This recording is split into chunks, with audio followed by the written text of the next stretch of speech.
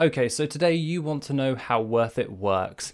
Well, stick with this as this is going to be a nice little mini series on how every part of WorthIt and how it works. Starting off with this episode, which is WorthIt Basics. Okay, so when getting started with WorthIt, there are a few prerequisites that you need to do. Of course, you need to download the add-on from CurseForge, and this is easily done either through Overwolf or WoW. Now, aside from all of that, there are a few requirements when you are about to use WorthIt. This will be having the Trade Skill Master add-on and also the Trade Skill Master desktop application. This is so WorthIt can actually have some form of value to actually base its farming data off of. Other optional add-ons that you may want to install at the beginning of this series is Root, TomTom, Executive Assistant, and Scrap. These add-ons are pretty handy and are used in a multiple different ways within the WorthIt add-on. So you may want to grab those right now. All of that is done and is all set up. So your Trade Skill Master is set up and then you've got your WorthIt downloaded. You can actually go into the main UI, which you'll be greeted with the dashboard.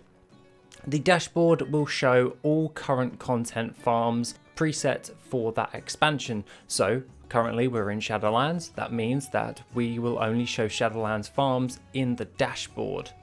However, you do have a drop down menu which you can actually go into different types of farms, which you can go to mining farms and it will cover all of the farming, all of the mining farms that you can do in the open world. That being said, you can have loads of other different farms like mining, herbalism, fishing, skinning, cloth, miscellaneous, multi-farms, mounts, toys, and raw gold. And for the actual basics of how this actually works, you will want to set your configuration. When you actually get started with WorthIt, it will immediately default to the DB market. So this is how it would currently look, is DB market.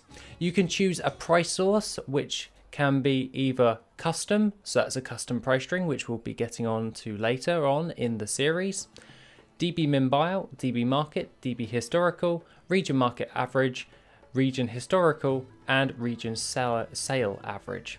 These ones are used within WorthIt and they can be assigned to two different types of strings. This is the current content, so the expansion that you're in, farms, and you can base those off of whatever you like, and everything else. So legacy content price source is anything that is not the current expansion. This is the overview of what you would actually want to do, and you can either leave it as the default of DB market and go into like your farms and see what it's like, or you can set it to whatever you like.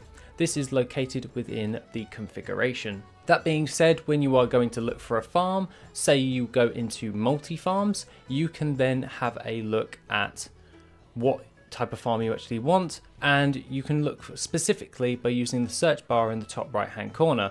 You can type in whatever you want, so I could say platinum for platinum ore, and it will find platinum ore for you and sort through all of the farms that are being displayed, so you don't have to worry about all of that.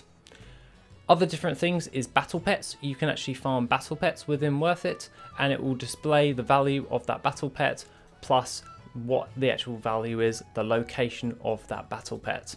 There are other different modules that we'll be covering in the rest of this series, so please stay tuned and watch thoroughly. Other than that, I will see you in the next episode of WorthIt.